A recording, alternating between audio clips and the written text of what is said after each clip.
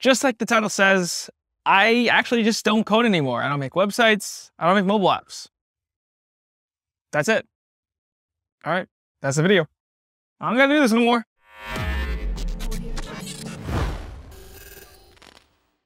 Just kidding. I have some explanations as to why I don't really code as much, but all jokes aside, I still do code a little bit, but it's not as much as I did before. I did a video previously on this explaining my journey from going unemployed to being a developer advocate now.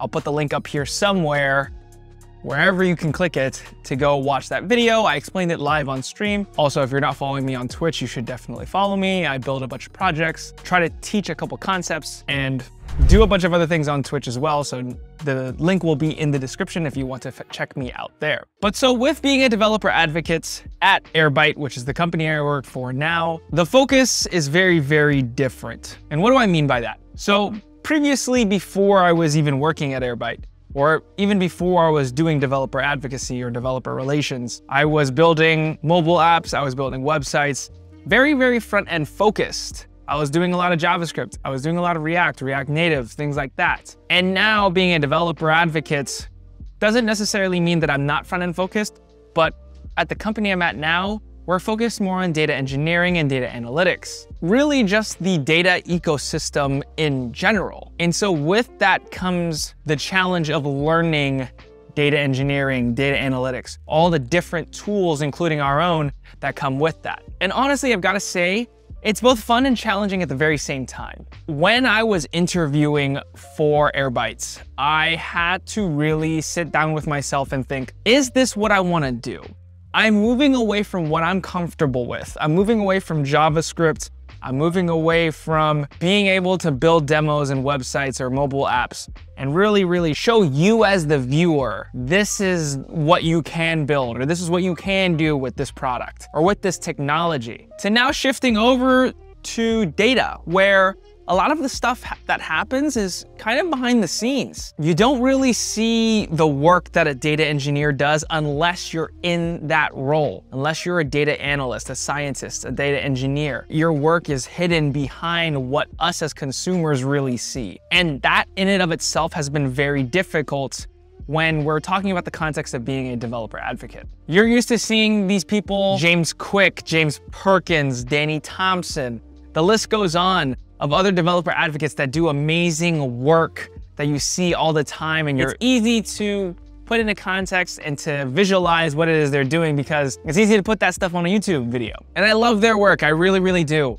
It's amazing, it's inspiring, it's what really propelled me to become a developer advocate, that's the work I wanna do. I'm doing YouTube, I'm doing Twitch, making content in general. I'd love to do that as a full-time job, but now the challenge is to do that for an industry that is lacking in that kind of content. And by lacking, I mean lacking creative content, lacking in the flair that the front-end world sees. Data engineering, you know, SQL and all that other stuff can be very dull at times. I mean, I implore you to go find a video or something in the realm of data analytics or data engineering that is fun and exciting. I doubt you're able to find anything like that. And then there lies the objective, the goal, the mission that we have as developer advocates at Airbyte is, can we be the people to make that fun, to make it exciting, to spruce it up a little bit? And I think that's why I really chose this role.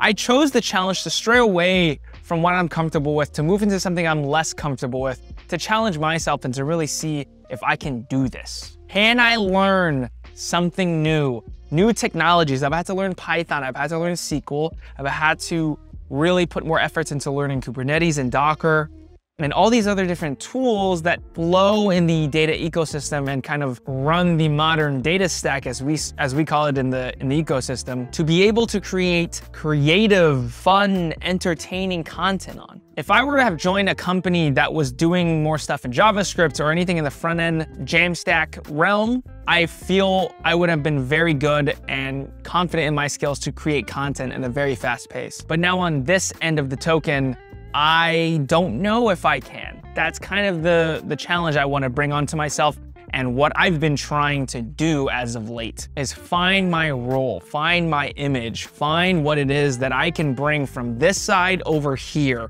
and really just put data engineering, data analytics, data science, and all the tools that go with it on the map, put it on Twitter, put it on YouTube, put it on Twitch, and really make it known.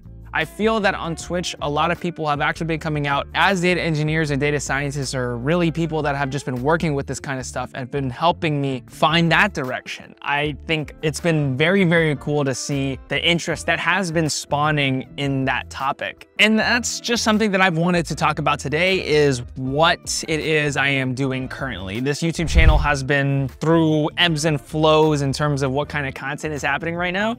I'm doing a lot of tech. I'm doing a lot of my journey. It started out as just documenting my journey, and it's been a little bit of a variety channel now. That's what I'm gonna keep it at. I'm still gonna be doing content on my journey. I wanna bring you guys along. I know a lot of people are curious, and a lot of people want insights on what it is I'm doing to potentially help themselves in their journey, and that's perfectly fine. I still wanna do that content. I'm still also going to be doing content on tech reviews and new tech that I'm going to be reviewing and things like that. So this channel is just going to be variety. That's what I want it to be, and that's what it's going to be. But hopefully that kind of brought everyone up to speed in terms of what it is I'm doing. No, I'm not stopping any code. I'm still working on my side project Toodaloo, which you guys can check out on Twitch, that I'm actively building. Still building that mobile app. I'd love to still work on front-end / web dev stuff. I have some partnerships and things like that in the works, but I'm also going to be doing more stuff on the data engineering side and bringing you all along as well to kind of expose you to that world. I know there's a lot of people that are new to engineering / programming still and don't know which way to go. I'd love to tackle the front-end side and now the data engineering side